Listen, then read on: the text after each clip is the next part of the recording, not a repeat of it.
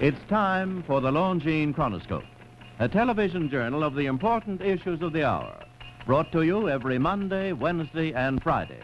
A presentation of the Longines-Wittnauer Watch Company, maker of Longines, the world's most honored watch, and Wittnauer, distinguished companion to the world-honored Longines. Good evening, this is Frank Knight. May I introduce our co-editors for this edition of the Longines Chronoscope? Edward P. Morgan and Bill Shadell, both of the CBS television news staff. Our distinguished guest for this evening is the Honorable Jacob Javits, United States Congressman from New York. Representative Javits, what are people writing their congressmen about these days? What are they most worried about? Well, people are worried about whether the peace in Korea will continue. They're worried about whether there's any chance to disarm the world and look after the grave problems posed for mankind by the atom bomb and the H-bomb.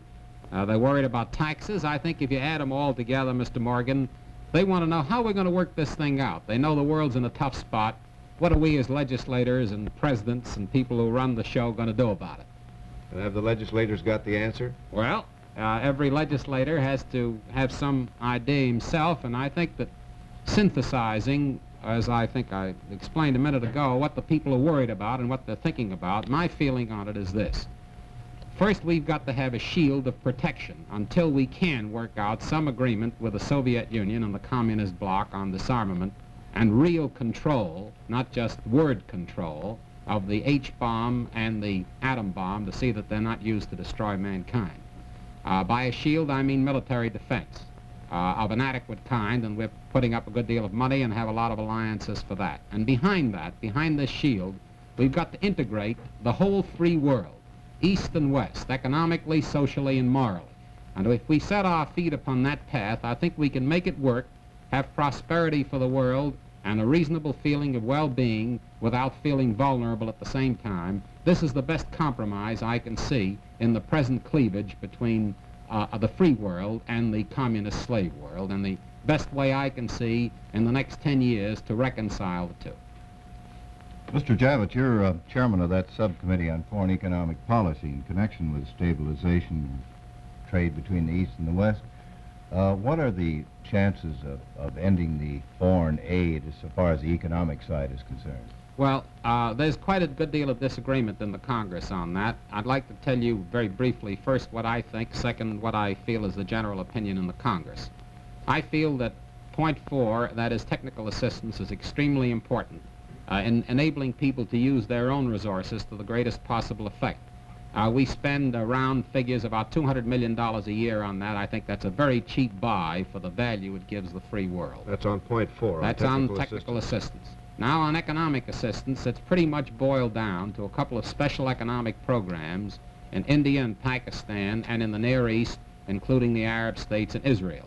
And these take in round figures about $225 to $250 million. Other than that, everything is military aid. Now, I think we're cutting down economic aid too fast, considering our own best interests.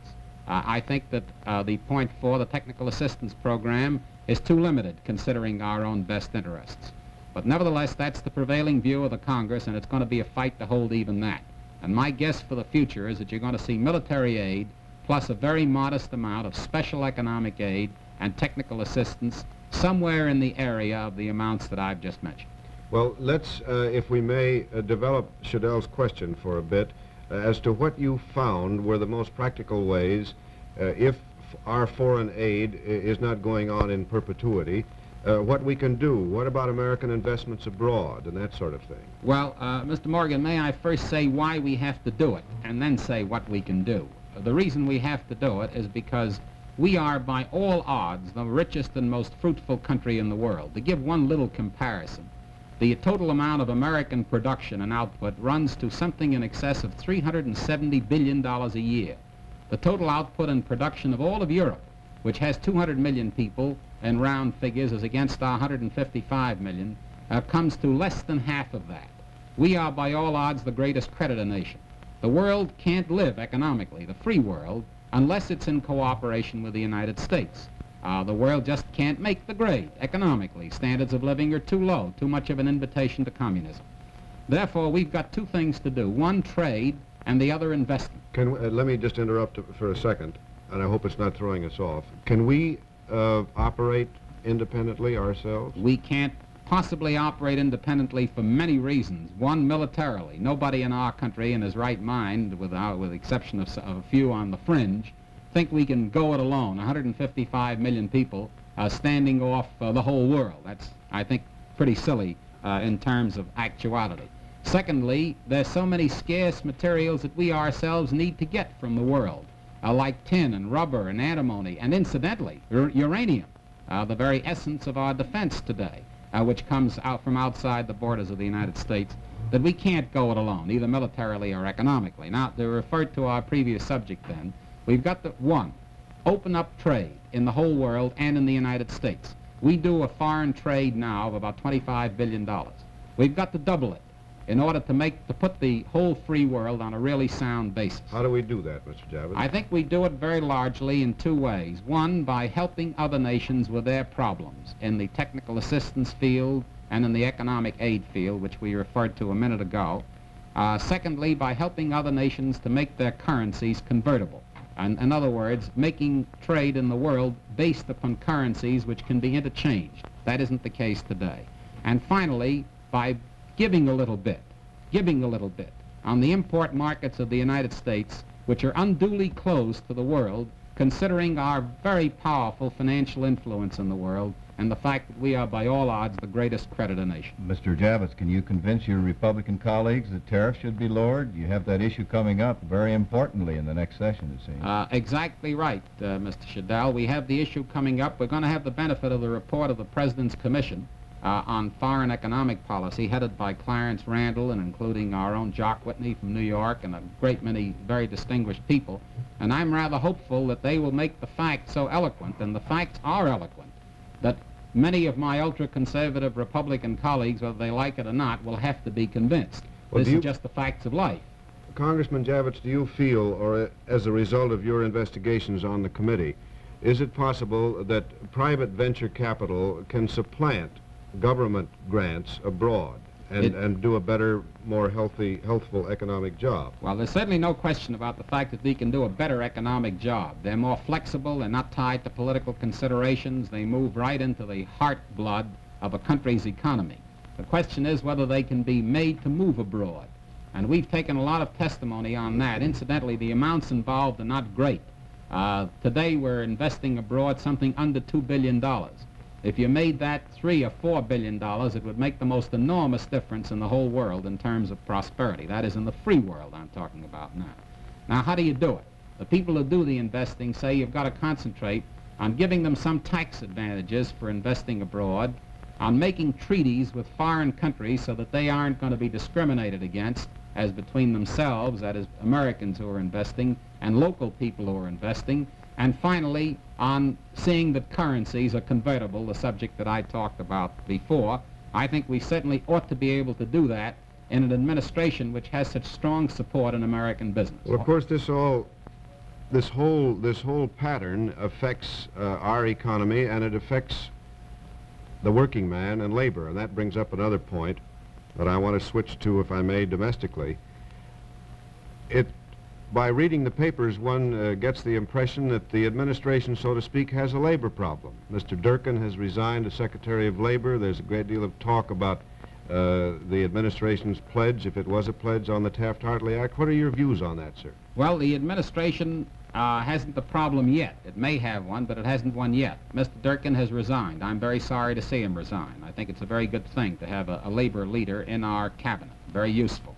But he has resigned. Now, the important thing is whether or not the administration will follow through on recommendations of amendments to the Taft-Hartley law, which was something the President said he would do, and which is something that Senator Taft, considered the leader of the Republican Party in terms of the Congress, was very much for, and actually put in a bill to make a great many amendments. Now, the important thing is the American trade unions are, for the first time since the Taft-Hartley Act was passed, willing to see amendments to the law with their cooperation. Heretofore, they have just said they want the law repealed. They want no part of amendments.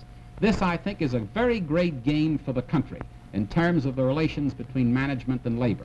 And I would like to see very much, and I'll do everything I can, to see that the administration follows through with its amendments on the Taft-Hartley law exactly as originally outlined, as in the best interests of the administration and in the best interests of the country. Mr. Javits, you're probably aware of an impression in Washington that has been prevailing the last few days. It seems that the Republican administration has given up on any amendments to the Taft-Hartley law. They'd like to avoid that subject in this next session, and that the labor unions are out in the cold. Well, I notice that the administration has very carefully refrained from confirming any such thing, and I shall certainly move heaven and earth myself, and I think there are many who will join with me who are in positions like my own in respect of the administration, to see that they do go through on recommending these amendments to the Congress, and that we put up the fight to get them. As a last question, Mr. Javits, it's quite a long time till Congress reconvenes in January, but people are still talking politics. What, in your opinion, are the main issues that will face the Congress when it gets back to work? Well, I think I would say there are 4 issues. First and foremost, I think, is the issue of taxes and fiscal policy. We're going to hear a lot about that in the new Congress. Then this very labor point that we've just been discussing, I think, is going to come in for a lot of discussion. Also foreign policy, and finally the whole foreign economic policy of the country, which we talked about a few minutes ago. I think those are about the major issues which will face the Congress in the next session. Thank you very much, sir. Thank you. The opinions you've heard our speakers express tonight have been entirely their own. The editorial board for this edition of the Longines Chronoscope was Edward P. Morgan and Bill Shadell. Our distinguished guest was the Honorable Jacob Javits, United States Congressman from New York.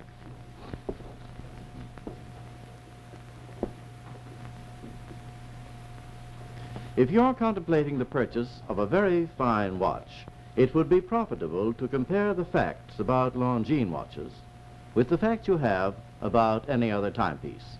And you'll find that the facts about Longines are convincing proof of surpassing quality, factual evidence that in a Longines watch you have one of the world's very finest timepieces. In competition with the world's best watches, Longines watches alone have won for excellence and elegance 10 World's Fair Grand Prizes and 28 gold medals.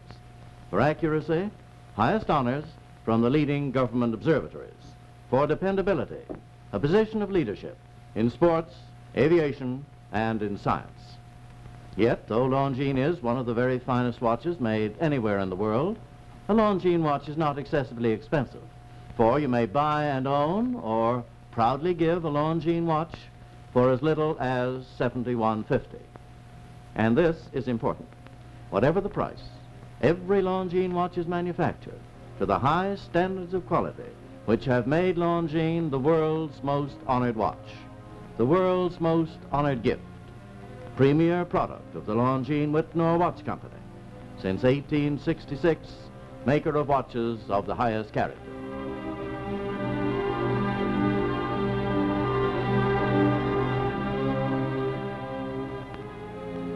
We invite you to join us every Monday, Wednesday, and Friday evening at this same time for the Longines Chronoscope, a television journal of the important issues of the hour, broadcast on behalf of Longines, the world's most honored watch, and Wittnauer, distinguished companion to the world-honored Longines. This is Frank Knight, reminding you that Longines and Wittnauer watches are sold and serviced from coast to coast by more than 4,000 leading jewelers who proudly display this emblem. Agency for Longines-Wittnauer watches.